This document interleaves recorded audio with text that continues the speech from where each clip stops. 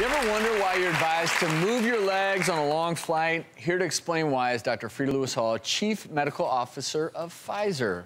Welcome back. Thank you so much. Thank you. You know, if you're sitting trapped in an airplane seat, chances are you're not going to move around very much. And that increases your risk for having a blood clot form in your veins. Now, it's not the flying. It's actually the lack of movement.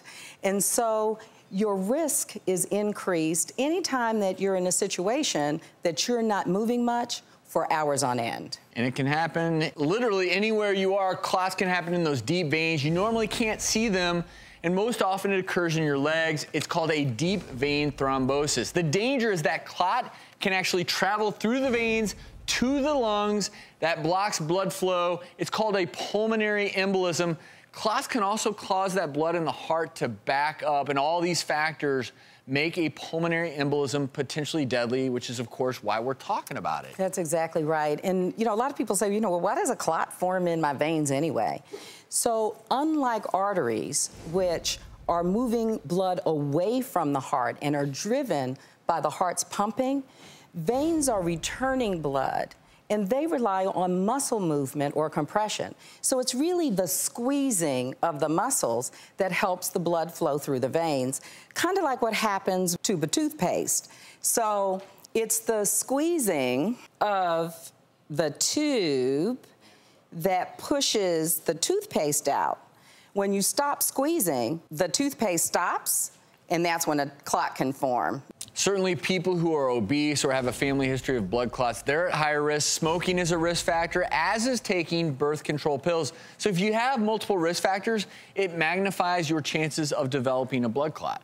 Exactly. And you know, pregnancy is also a risk, in part because a pregnant woman's blood is prone to clotting, and body changes can actually increase the pressure on veins as well. Symptoms to look out for.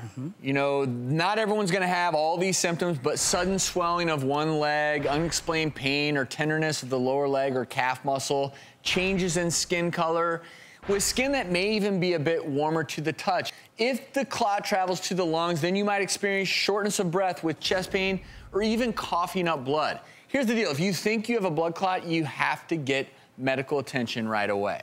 If you've had recent surgery, cancer, broken bones, these all increase your risk as well.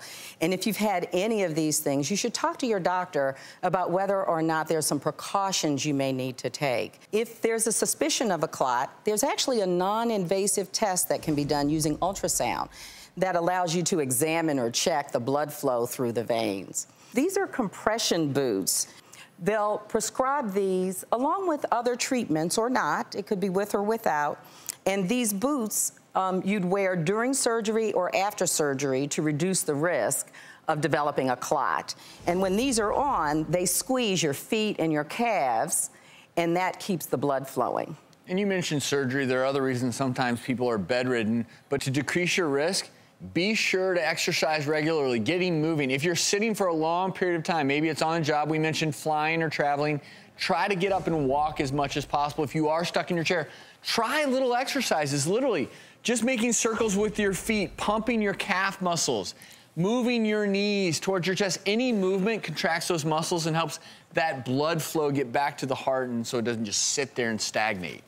And if you think that you're at higher risk, you should go to your doctor and see if there's any way to bring that risk down. And of course, if you want more information, you can go to gethealthystayhealthy.com. And you can visit thedoctorstv.com as usual. Dr. Frida Lewis-Hall, thank you as always. Such important information.